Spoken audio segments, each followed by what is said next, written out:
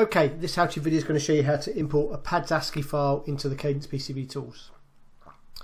So if we go to import translators, we've got pads. We can browse for the pads ASCII file. We then put an options file, and this can just be any name because we tend to make these options files as we go along. You can actually make your own if you want and keep it as a default if you want to, but I'm going to use just a bit of text A to create an a.ini file. I'll click on translate. So by default we then get a list of all the different default layers that it's found within the ASCII file. So it's found things like silkscreen, solder mask, it's got all the inner layers. These for the line based items. If you wanted to find if there was another information, maybe some assembly layers, you could then choose the class and subclass. So package geometry, assembly top, and you get it to use that. Same for copper, text, decals, pads and vias, so you can choose all the layers that you specifically want to do. Once you're happy with that, you can get it to create solder mask if you want to.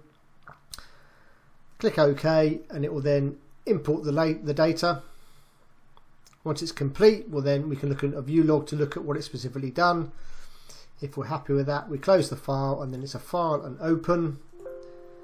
There's my design_fix.board, same name as the ASCII file. Click OK and it brings in effectively my pads ASCII data.